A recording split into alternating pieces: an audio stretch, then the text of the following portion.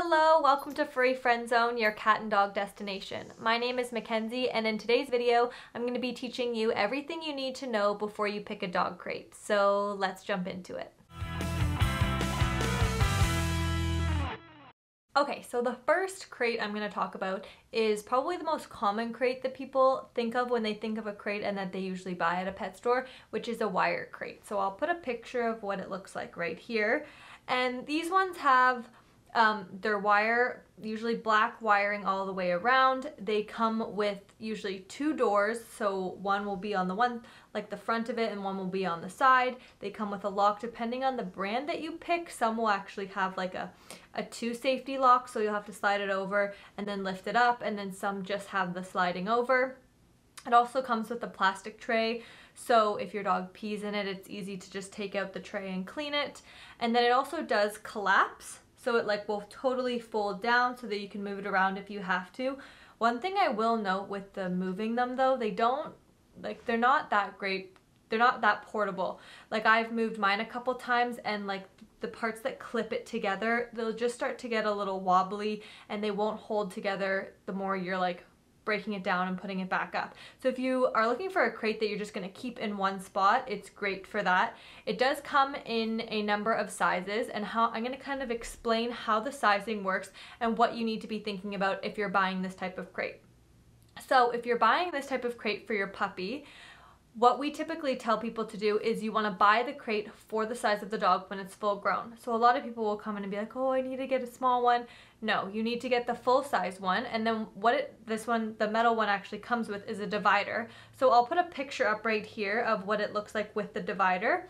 And so you put the divider up in it, and your dog should be able to stand up, turn around, lay down, and you don't want to give them too much room where they can go and pee in a spot and lay in another spot, because then that makes potty training a lot more difficult.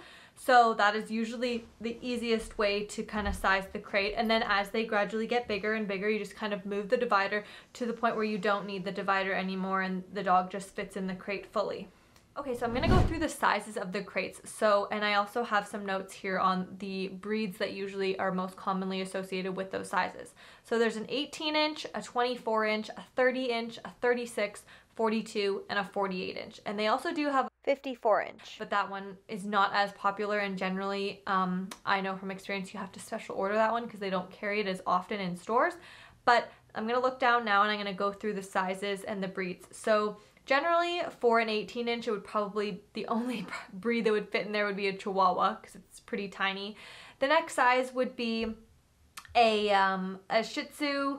What else did they have on here? A Shih Tzu, a Yorkie, a Westie, a miniature poodle, a toy poodle. So those are, you can kind of gauge the size from that.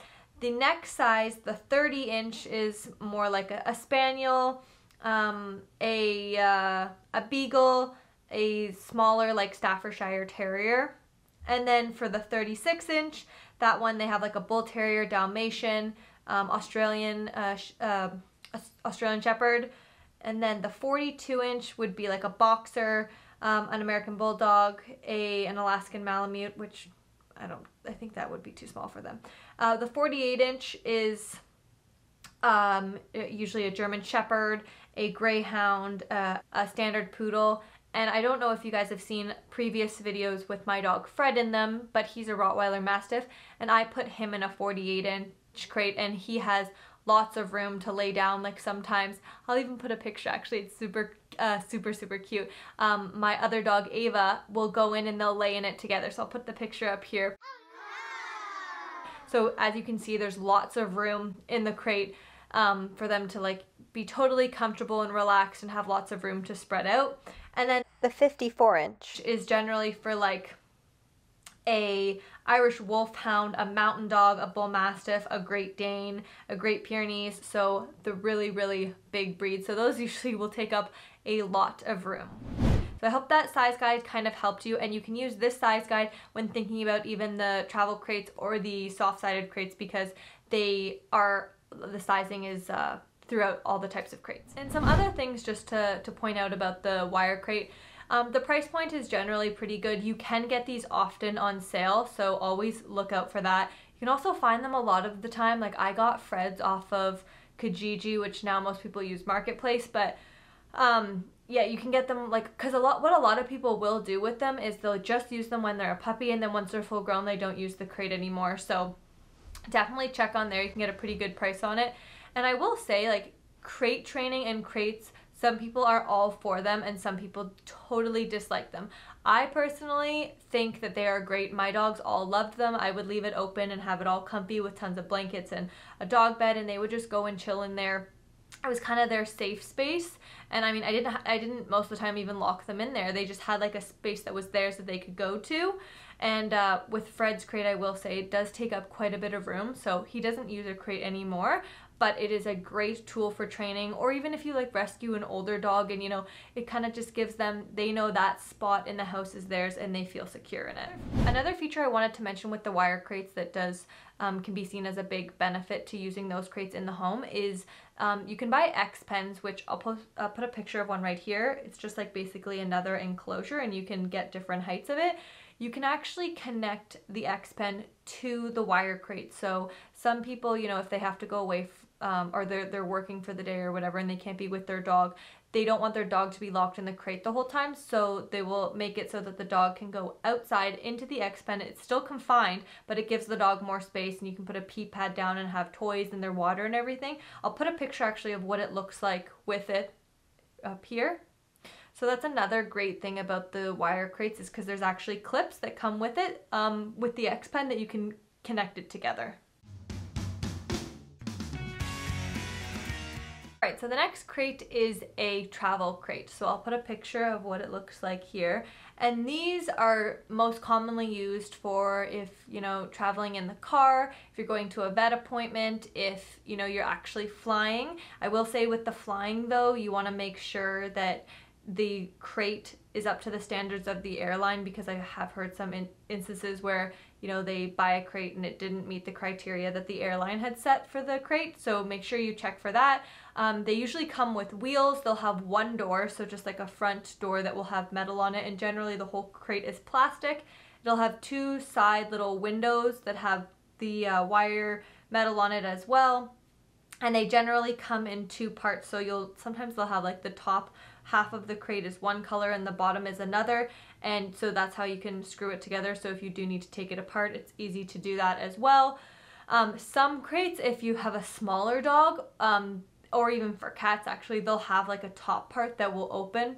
So if you're traveling with your dog on a plane, you can at least open it and touch your dog or be with your dog. But these are great for traveling. They are quite bulky, so it depends on where you're putting it, if it can take up a lot of space. And their sizing works the same as the metal wire crates. Sometimes the numbering will be different, but if you actually look on the label, the same size guide will be the same for the travel ones as they will for the metal ones. Now for training, I don't really recommend a travel crate because it doesn't come with a divider. So if you're buying it for your dog has to go in the whole thing. I mean, I have heard some people will actually put up like cardboard or something because they want their dog to be in a more secure crate that they feel more cozy in. Totally personal preference, but I do find that it's really best for traveling, like if you're going to the cottage, or you know, you need to go somewhere where your dog needs to be confined, then I would go with that one. But totally personal preference. But if you're in the house, I would usually go with the wire crate. Alright, so the last type of crate is the soft-sided dog crate. So I will put a picture again of what that looks like. These tend to be more pricey, and in my head when I think of these crates, I think of like camping, because they kind of look like, you know, they have the canvas material on them, they have a softer bottom, they do collapse as well, and they come in a bag, like a bag with a zipper, so which is great for, you know, if you're traveling around as well. It does have the sides where you can actually have them down so it's all enclosed, or you can put them up, and then there's like a meshing, so if people are camping or whatever and they want their dog to be in there but they can still see out and they're not being, you know, eaten alive by bugs. So that's a great one. It also has a top, so you can pull the top open as well. One thing I do find with these ones is they are more on the pricey side. Their sizing does work the same. It's across the board, the sizing works the same, so But this one does not come with the divider. So again, like the travel one, the size is what the size is. You can't split it up. I wouldn't use this one as like a daily crate. If your dog is fully trained, then it totally can work. But it is all washable, but there's more, like, it's harder to clean than the plastic ones if your dog pees or poos in it. And then also too, it can get like show more wear more quickly, but it's definitely like a great alternative if you don't want to go with the wire crate, and if you're traveling a lot and going camping or doing things like that, it's definitely a great alternative. Also too, does have pockets. It depends on the one you get, but some will have like pockets on the side so you can put things in it, and it does fully collapse as well. For smaller breeds, they also do have like the handle ones that most commonly people will put cats in, but they have it for dogs as well. It will be like they'll have a handle. They'll be soft on the inside. It's the same canvas material. They have the zippers, so you can get that in the soft one for smaller dogs as well. Usually it's just in a different style and section in a pet store than the bigger soft-sided crates. Okay, so I hope that explanation helped on each type of crate. And what I did want to also explain is each type of crate is going to be dependent on what you're looking for in a crate. So some people only want a crate that they just want to leave at home. Others need it for travel. Others want it for more the camping. So it totally depends, and that's going to help you determine what's best for you and your dog and what your dog is most comfortable in. And I mean, some people have 2 of them, or even all 3, depending on their lifestyle. So totally pick what's the best option for you. Remember that all the sizes is universal. If you go to a pet store, bring your dog. They usually have some sample ones that you can try, see how your dog fits in it, if you're comfortable with it. Remember, they should be able to stand up, turn around, and lay down. And then go from there. And a lot of places do have it that you can bring them home, test it out. If your dog totally hates the crate, there's lots of, training tips that you can do to help with getting your dog used to a crate. But if ultimately you decide that either it's the wrong size, you need a bigger one or a smaller one, or you don't like that style, you can usually bring it back. They usually have like a return policy of 30 days. Sometimes it's more than that if you're just doing an exchange. So just get what's most comfortable for you, what's best for your lifestyle, and what your dog feels the most comfortable in. Thanks so much for watching. I hope you guys enjoyed today's video. Please be sure to give this video a like and a subscribe if you're not already, and leave any comments you have down below. I'm happy to answer them. I also wanted to let you guys know that we started a Facebook community group called Furry Friend Zone, and we would love for you guys to join it and post pictures of your pets, ask us any questions you have, and we just really look forward to growing this community with you guys. So I hope you have an amazing day. I will talk to you guys soon. Bye for now.